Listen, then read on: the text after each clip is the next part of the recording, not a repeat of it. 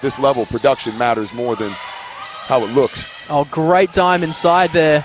Vandelovska going to come up with it. Froling, counter move after counter move. The lefty flip, and is good to go. First points go to the Knox Raiders. Hesseldahl looking inside for Froling. Oh, Alicia wide open there. Probably wanted it. Gets the seal. Brewster.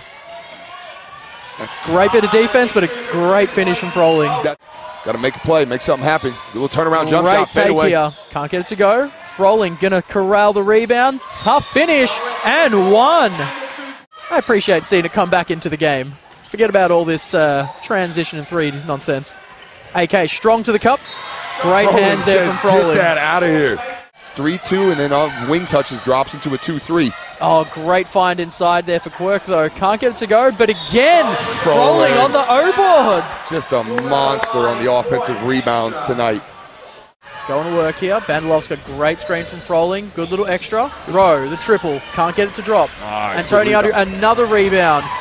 Met by Hesseldahl. Finds it. Inside to Froling. Off the left is good. She's one of the only ones that has a mid-range jumper. There are people who run and just stop and throw it up in the mid-range. She has footwork to actually shoot. Oh, great find inside there. Spectres once again. Hesseldahl looking to operate. It looked like a 2-3. No, it's back to the man-to-man. Brookshire on Froling. Walling up. Froling so strong. Ahead. Froling, great seal on Antoniadu. The triple is up from Rowe. Short. Brookshire, great rebound. Hesseldahl says, give me that. Froling underneath the basket. She'll convert it. The shuffle cut. Switch these little handoff screens. Oh, great hands there from AK. Froling, another big rebound. Lefty scoop, gets it to go.